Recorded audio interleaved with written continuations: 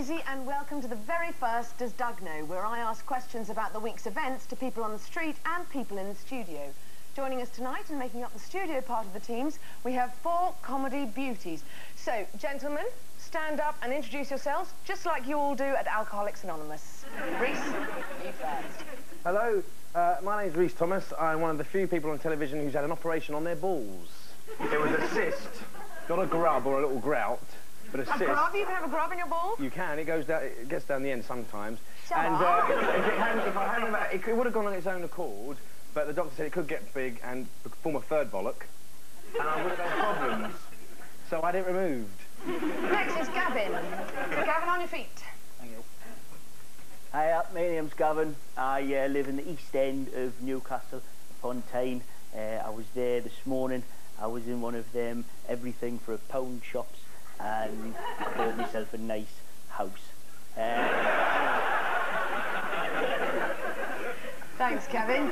Now, on my left are 2 very handsome chaps. I selected Martin especially because of his boyish good looks. Martin, please stand up and tell us why you're here. Hello, I'm Martin Freeman. I'm here because I know Daisy's boyfriend, and that's a fact. Oh my God, I didn't know you knew Bono. Oh, wow. And lastly, hi Tony, Hello handsome. there. I'm Tony, and I'm from Alberta, and I am the Goldfish King. No, that's not it. My father has a wig, chest wig, and it's made out of jazz. That's weird. Must be lovely in his head. So there they are, our beautiful studio panellists.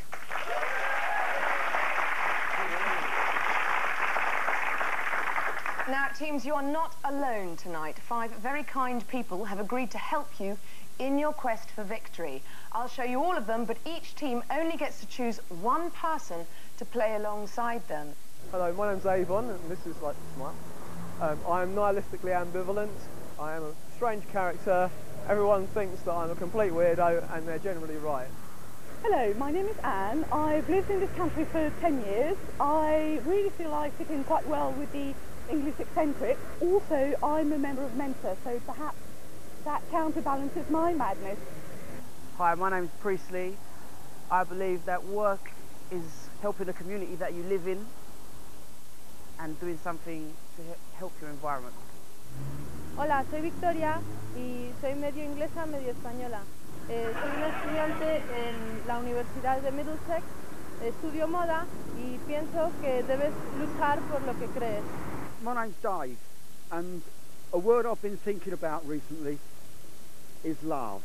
We need to love each other, whether we like it or not. They have to pick you. Sorry? They have to pick you? I would think you were going to murder me if you did that. So, to see who gets to choose, first, I'm going to flip a coin. Martin, you call. Heads, please. Heads it is. You get to choose. Thanks. I quite like the look of... Well, David. Yes? Yeah, all right. You're going for David? Yeah. Only because I spent 4 years in jail with David. So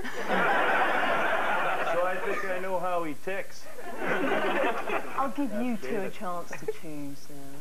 What about, should we go for, I think Anne looks quite promising to I me. like the look of Anne myself, yeah.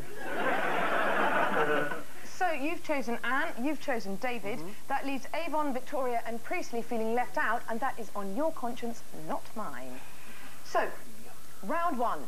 It's the opinion round. Rhys and Gavin, I asked your teammate Anne for her opinion on a recent story. You get 1 point if you can tell me what she's on about.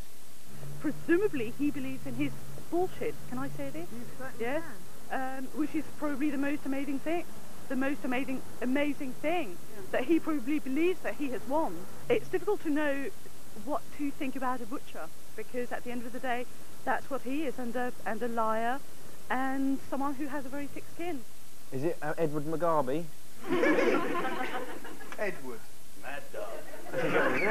Okay, Rhys, I'll give you £100 if you can tell me what his first name is. Edward McGarby. I just told you. Didn't we just get the best people to be on a news show?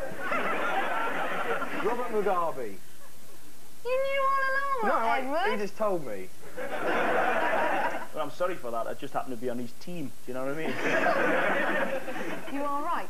Anne was talking about the fact that Robert Mugabe has won the election in Zimbabwe. Martin and Tony, same thing for you. For 1 point, what story does David know? There's a dilemma here, because they obviously want to give the information to people that need to protect themselves from the naughty ones. If they're going to do these naughty things, they have to educate themselves in ways that will lead to greater success. If television programs or anybody else provides them with the information, then they'd be fools not to use it. So good luck to them. I didn't say that. No. In the name of Christ, why did we choose him? He is brilliant. He knows more than anybody else I've ever met. He does? I think I know. Absolutely. He used to get like this when he had the bottom bunk. He would just jabber, jabber, jabber in the night. Is it... Hang on. Oh, Hang getting on. competitive. Is it Go Robert on. Mugabe? David was in fact referring to the fact that criminals are picking up tricks of the trade from BBC One's Crime Watch. No. Rhys and Gavin, read Anne's mind again for another point. What story is she on about here? I can only laugh. I mean, she well deserves it. I perhaps would have chosen another liquid to throw on her. What kind? Oh, I'd have to think about this. Acid would... No! Or, you know, over the top, perhaps. Is it Will Young? Rhys, Yeah. just because he's gay doesn't mean he's a woman. Kind of. You know, we're all women when we start off at birth, before we're born. That's why we've got nipples. I watched a programme about it. You know why men have got nipples? It's because when you're in the fetus, is it? The woman. Not when you're in the fetus. When you're in the woman, when you're in the sack before you're born, the sack. What happens is that when you're born, you... I don't know why I'm saying this. Come on. That's why men have got nipples, because your sex changes. It's not determined at that point. It's determined later. Yeah, I think so. Yeah. When is it determined? I don't know. When I'm not a gynaecologist. Decide what shoes to wear. I think this is a bad action to do So with therefore, gynecology. by referring to Will Young as a she, I wasn't actually wrong, and I wasn't being... You were referring to Will Young, the fetus. Yes, exactly. And when he was a fetus, he wasn't an Augustus. And what's an Augustus? Augustus Gloop. What's an Augustus Gloop? Augustus Gloop, Charlie and the Chocolate Factory. How did he meet his end? He got sucked down a tube? No, he got stuck up a tube. A chocolate He's chute. fucking genius, he is. He got stuck up a chocolate chute. That's an Augustus. Did you go to school?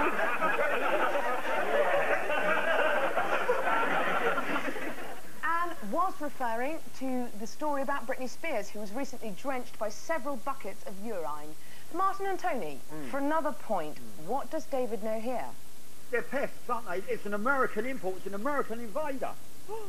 Our little ones, they've been driven out. Those buggers should go back Right, home. they should be on the freaking plate then, shouldn't they? Well, that's one way of getting rid of them. I've never been in a really smart restaurant. Not a really smart restaurant. I don't think they'd have me in the door. Oh, they would, but would you want to eat that anyway? I don't think I would, no. So you don't need to go in there, do you? No. No. So why are you asking me this question? I don't know, I just wanted to know your opinion. All right, okay, well, you've got my opinion. He's talking about they're importing American mice, right? Tony. And they're serving them in restaurants. And some of them, what he's mad about, though, if I know him well enough, is that some of them have been trained to play ice hockey at quite a high level. And he's thinking, well, that's just water. You're just going to eat them now after all that training. And that's well, you told me to answer. Squirrel. Yeah. Spot on. It is the story of the smart restaurant in the City of London, which is serving grey squirrel in a white wine sauce. Sounds lovely. Good work. Do you want that with or without TB? At the end of round one, Rhys, Gavin and Anne have 1 point, and Martin, Tony and David also have 1 point.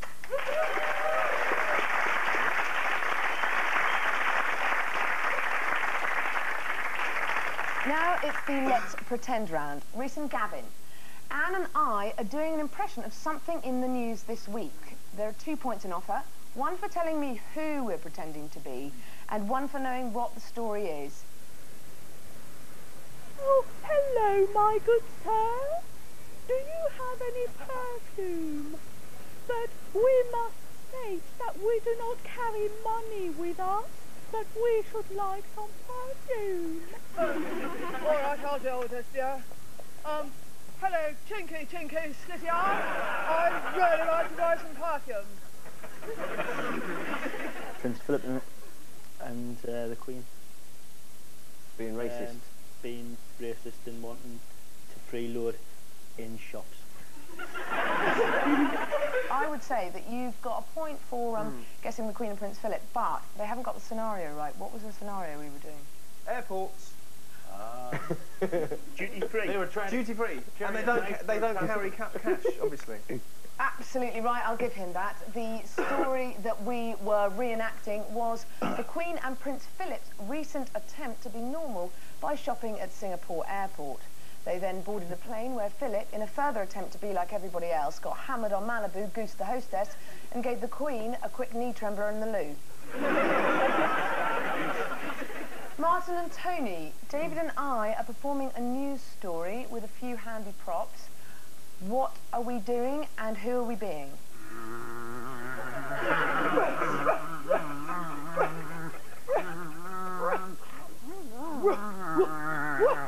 You want your dog back? You leave £3,000 in an envelope in a hollow tree by the crossroads. Lord, I just pray that you bring Rosa back to me. I love her so much, and she's got good company for me. Please, Lord, if it's in your will, return her to me. Oh, Rosa, you're back! This is wonderful. Thank you, Lord. Thank you. Wow. Now, what, he got banged up for the first time? Is it about that very heartwarming story about the person who had the dog kidnapped, dog-napped, if you will?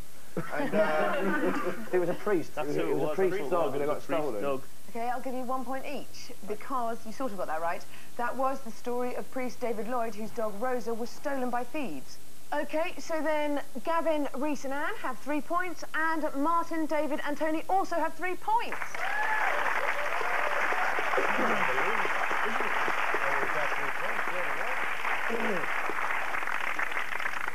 Here's a quirky little story from the news, and during the break, I'd like you to write an appropriate headline that goes with the following story. Fruit machine junkies have been selling their bodies outside arcades to fund their habit. Pens at the ready?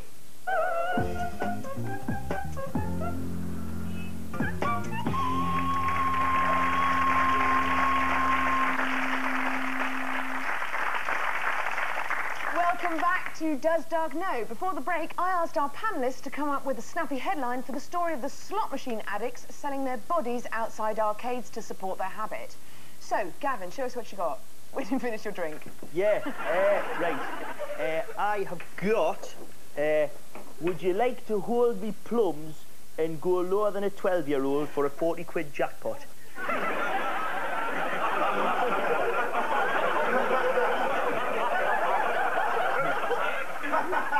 Martin, show us your daily dog. I've got fruity fruit machine fruits. Come on. The next round is word association, which needs no explanation. Sure. Your fellow panellists and I have made a chain of 5 words. You'll hear the first word and the last word, and you have to give me the 3 missing words in between. A point for each correct guess. Rhys and Gavin, your turn first. Here are the words Anne and I started and ended with.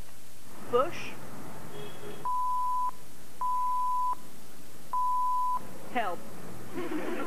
So what were the 3 words that got Anne and I from bush to help? And little clue, they weren't mother shit.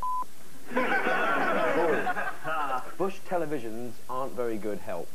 Bush videos are cheap, like Alba videos that I got for Christmas. Oh, no, you never. I got an Alba video for Christmas. Who gave you that? What? My mama. And it don't even play forwards. Bush fire, probably. Yeah. Fire. Bushfire. I like that. I wish I was from where you're from. Where is it again? Newcastle. It's Denmark. Norway. My idea was bush, beaver, arcalar, fiddle, help. Engine trouble. Engine trouble. Let's see if your answers are right. Bush, fire, engine, trouble, help.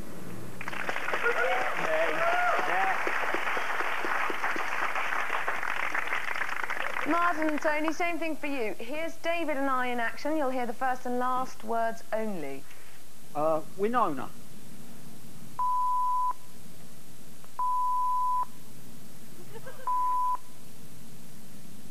Dwarf. So, what were the 3 words that got us from Winona to dwarf? Winona, rider, storm. Cloud, dwarf. You've actually got inside his head, haven't you, in a way? In a way. Winona shoplifting. Yeah, Winona's shoplifting. I'll give you a clue, that's not the right word. Winona, Stealing. theft. Nearly. Whore.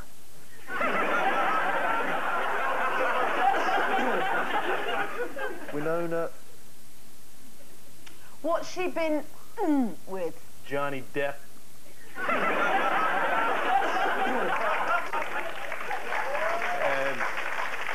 Court.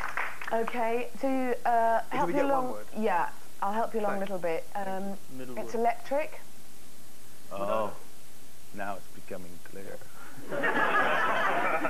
Okay, you've run out of time. Let's have a look at what the answers are. Winona. Charge, Electric. short.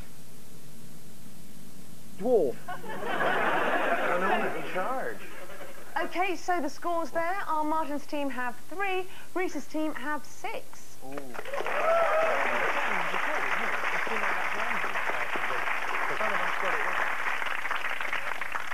The last round is called Zeitscheit, which I think is a German word. In this round, we test our team's knowledge of images, slogans, characters and stories that have captured our imaginations this week. It's an open round in which everyone can play. First person to stand up and answer correctly wins a point.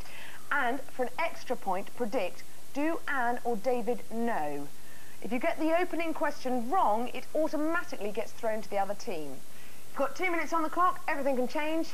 Let's start now. If my name's Will and I can sing, what have I just come out of? You don't have to buzz as well. Sorry. The closet. Absolutely right. For an extra point, does David know? You know what? I don't think he does. He used to talk an awful lot about Led Zeppelin. The guy who listens to Led Zeppelin doesn't know what's going on. Hiding. That's 2 points. Thanks. Who is Louis Farrakhan? Oh. No, don't buzz! I'm taller. He stood up first.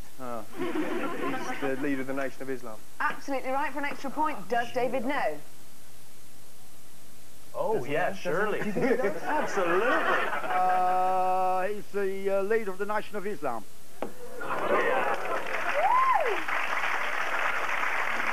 Absolutely right. Another 2 points for you there. What group of people did Prince Charles call... Yeah, go on. What group of what? What group of people did I have to warn you that I will pass this over straight away if you get this wrong, Rhys, and you buzzed in too soon. What? The press. Because the press are awkward. Pauline Quirk. The press are awkward. Yeah, for an extra point though, does Anne know? Yeah. She's meant to, isn't she? Yeah. The Parliament. No, she didn't know, but it was a good job you didn't pick Priestley, because this is what he said. What group of people did Prince Charles yesterday call awkward, cantankerous, cynical, bloody-minded, at times intrusive, at times inaccurate, and at times deeply unfair? Aborigines. I was going to say that. If you said, wash your fucking piss-stained hands before you shake mine, you who are you? I'll keep buzzing, go on. Okay. I'll let style. I've got an answer. Go for it. Your mum. No!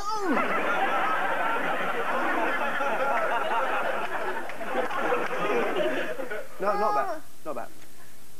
I'm just going to sit down. I'm going to pass that over to you. Bernard Matthews. You're talking about his turkeys. You got that wrong. No, they both got it wrong. Russell Crowe in a toilet to an over-enthusiastic fan is the answer. Oh. He's nice. Who was asked, how does it feel to be America's blowjob queen? It's me first. Was it you? Yeah. I didn't even look, sorry. Yeah, exactly. Sorry, Gav. That's Monica Lewinsky. Absolutely right. For an extra point, does Anne know? She's bound to, yeah.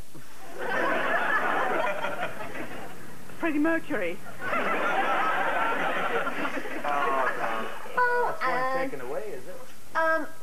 Who was Frank Kane talking about when he said, foxy expression, a lovely bone, captivating in the big ring, she really is a gorgeous bitch? She's talking about Crufts.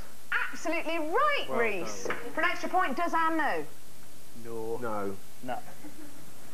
Caprice. You got 2 points, you predicted right.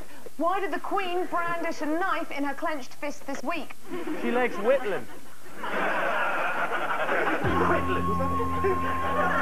Time is up, that's it. So, at the end of tonight's show, it's a beautiful action, Tony. So, at the end of tonight's show, the final scores are Tony, David and Martin have 8, and the winners are Rhys, Gavin and Anne with 10.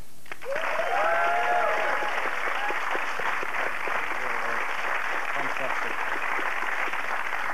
Before we disappear, panellists, in this age of spin, let's see if you can turn a piece of bad news into a little ray of sunshine.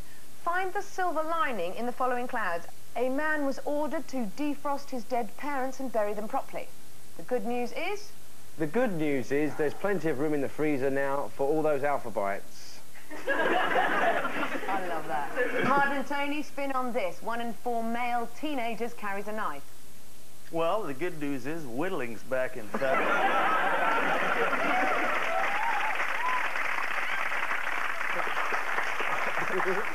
It just remains for me to say thank you to Gavin, Rhys and Anne, Martin, David and Tony. That was Does Doug Know? My name's Trevor McDonald. Good night.